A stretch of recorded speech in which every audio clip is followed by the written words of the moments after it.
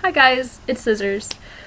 Today I want to talk a little bit about anxiety, panic, depression, and seasonal affective disorder. These are all things that I get to play with and get to learn to deal with continuously, and have been dealing with for a good portion of my life. Mostly depression. So yeah. And hopefully I'll get to talk about how I deal with it. Anyways. So I've had depression for most of my life. At various intensities and in various forms. But it's been there for a really long time. I was officially diagnosed at the beginning of high school. And I was diagnosed with an antidepressant at that time. Hi sweetie. This is Spike. He's my kitty. He makes me feel better. The end of my junior year or the beginning of my senior year, I decided that I no longer needed to be on that medication because I had the coping skills to deal with my depression. I also had a great support system. I was working out 15 hours a week. I had an amazing diet because I was in a no wheat, no dairy, very little gluten, very little excess sugar household. And I was in Arizona, so the sun was always out, and so that wasn't a thing that I had to deal with. It is now. Actually, all of those things are things that I have to deal with. So, since moving up here, hey sweetie, my relationship with my family has changed dramatically. So my support system has changed dramatically. And for a long time I felt like I just didn't have one. The sunlight went away. Because during the winter we only have a few hours of sunlight. And especially when I was working in a place that had no windows, seasonal affective disorder was something that I had to deal with. Goodness. I stopped working out. I was no longer teaching aerobics classes and had very little motivation to work out for myself, and I gained a lot of weight because of that and because my diet went to hell. Because I finally had the ability to make decisions about food for myself, I went all out. It was Burger King and the cafeteria food and vending machines and candy and sugar and ice cream and all the things that I wasn't allowed to eat when I was living with my family. All the time. And so, if you watch my videos from the past couple of years, you can probably see that I gained a lot of weight very quickly. Which is not fun. And so, with all of that, I started having social anxiety, which led to anxiety attacks, which were fairly minor, and full-blown panic attacks. And I actually had one of those last night, so I'm feeling kind of icky right now. And then seasonal affective disorder in the winter because of vitamin D deficiency and general winter fun stuff. So this all combines to a lot of suck. I really don't think there's anything else that I can say about it. It sucks. And I have tried to be on medication in the past year, but the one that I was on was not the right one. And unfortunately, I have a lot of anxiety revolving around medical professionals.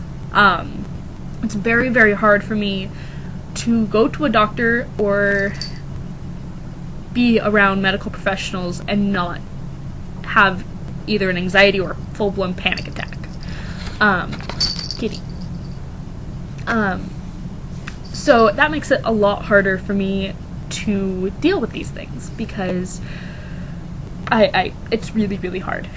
And it started with dentists, and I don't know why. It's just kind of blown up. I'm getting better about it. I'm okay. I'm not crying. But so, I've been making a lot of changes. I might have mentioned this in my last video, the questions video. I have changed my diet. I am eating less wheat and milk products and eating a lot more healthy food. I'm starting to cook more at home, and when I'm out at a restaurant, I'm starting to make healthier choices. This past week has been kind of bad. I've been eating a lot of pie, but for the most part, I'm doing pretty well with that.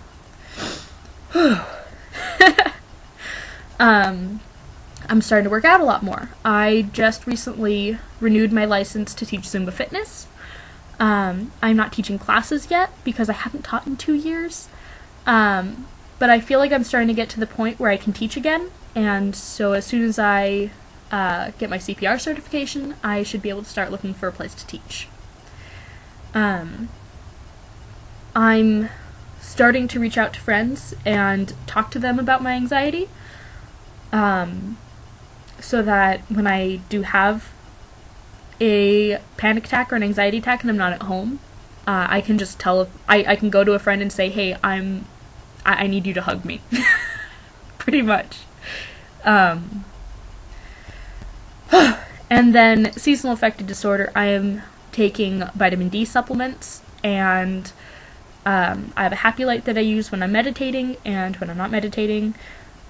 And so yeah, I'm starting to find more and more ways that I can actually deal with these things. And also corsets.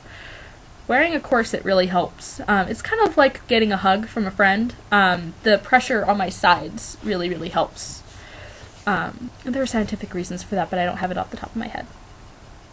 So yeah, and I'm a little bit wary, because in general, I do like the winter. That's part of the reason why I moved up here. But because I do know that depression, anxiety, and panic attacks get worse for me in the winter, I'm a little bit wary. Especially because, excuse me, I have a runny nose now because I've been crying. Goodness. But because those things get worse for me in the winter, I'm wary of it. And the past 2 winters I've seen, which are the past 2 that I've been up here, I've seen myself get really, really bad. So, yeah.